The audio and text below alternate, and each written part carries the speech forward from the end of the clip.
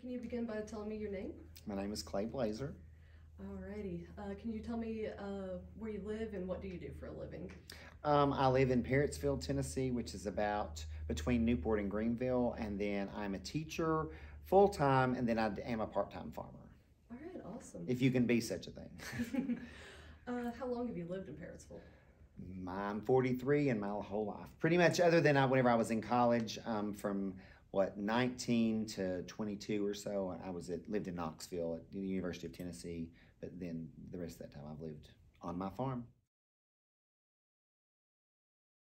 It's very interesting, I think, the things that you would look at, because I have learned as an adult, and especially with where I'm at, I think growing up on a farm gives you a lot of a unique perspective of life that you don't have when you don't live on a farm. Obviously, number one, hard work. I mean, that's just very, very important to me. I mean, and that's something that, again, you kind of can't live on a farm without working hard. I think I'm very much like, from a personality standpoint, like, I know I've worked with people, and I mean a lot of people who are really kind of very rigid, and like, they have a schedule and they don't deviate from that, and like anytime, and they plan things out, to the nth degree, and then when something goes wrong, like, I mean, it totally throws them into a tailspin. You kind of can't be that person when you're a farmer, because like natural disaster, I mean, you can't let things kind of work you up. In other words, you definitely have to adapt. And so I think that, there's a lot of good life skills that I've just kind of picked up from being on a farmer. I think hard work is a good skill. I think adaptability is a great skill. I mean, now I have the ways that I want things to be done, and my day or whatever else to go. But my mom and I, we still both actively farm, and if we make a plan, then that's when the cows get out.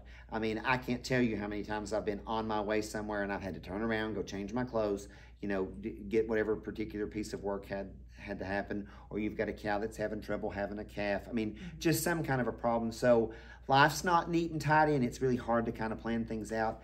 But I also think as a result of that, like, I don't get overwhelmed very easily, just because there's always 50,000 things to do on a farm. Like, you never get caught up with your work. I know you're on a farm and you never get your work caught. Like, there is no such thing as being caught up with your work. I mean, because as soon as you get done with one, I mean, there's always a fence that could be repaired. There's always something you could be doing.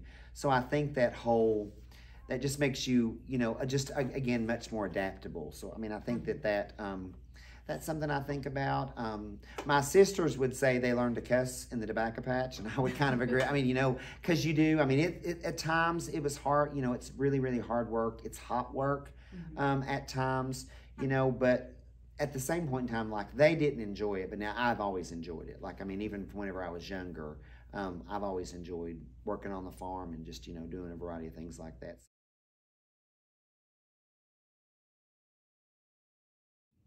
I've always enjoyed like my farm background, and I think that is just something that is like my dad. I think that's it. We have always been conservationists, so we do a lot of practices that I know that other people, and I see other farmers when they don't do it, and I just kind of cringe.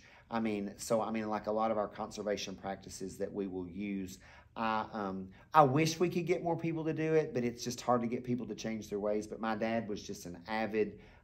It was important for us to build up our ground. It was important for us to, the land was something that was I guess just something that we helped, that we didn't just like take from. And I feel like that is, farmers aren't the enemy with climate change. I mean, I think that they can actually be one of the biggest allies that climate change has, if we can educate them to understand, like, okay, that in a lot of ways this is better, and there are, it's just a better way to go about it. One that I think about is whenever we feed our hay. We're on a rotational grazing system. Just a more efficient way to graze. It keeps down your weeds, it does a lot of other things like that. And I think that, utilizing a lot of these conservation practices are just overall good for the environment. Because like we rotate our cattle through that, and then like in the wintertime, we take all of ours and we typically try to put our hay on a hillside and roll it down the hill. And then it's double. I mean, some people will actually have like a concrete pad and they'll feed their cows and then they'll take the manure and then take a machine and spread it out. Well, we don't do that because ours naturally do it. You know, we put it on the hillside and you run them down through there, and then that, you know, that's where there's manure. And then the next day, the next time when you do it, you put it down another hill. And so you kind of spread out your own manure, and then I'm not having to use the tractor. I'm not having to burn fossil fuels. Right. I'm not having to do those kinds of things. And we try to do that as much as, you know, and that's just one example of things. But I think that, and I definitely owe that to my dad. I mean, he was an avid conservationist, and that was just something that we have done, you know, for years.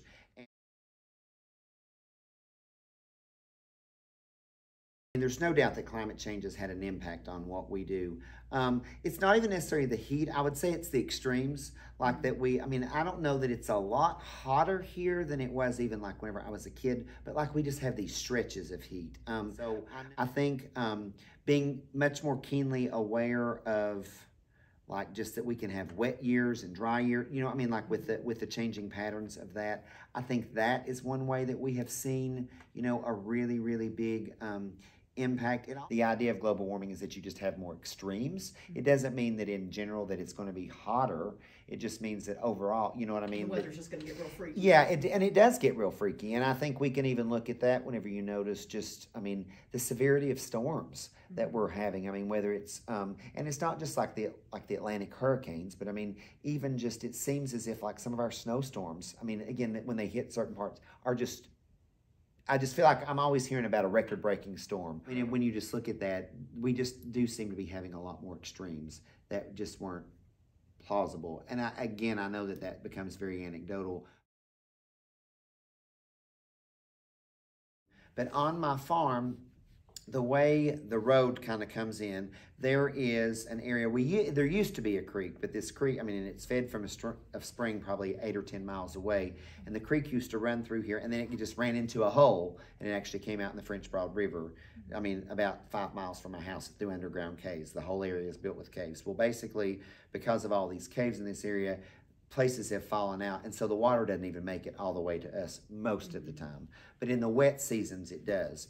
And once in a blue moon, that water will get up, and we actually have, in the springtime on my farm, we have like a big about 5 or 7 acre pond that just, you know, covers the whole little area.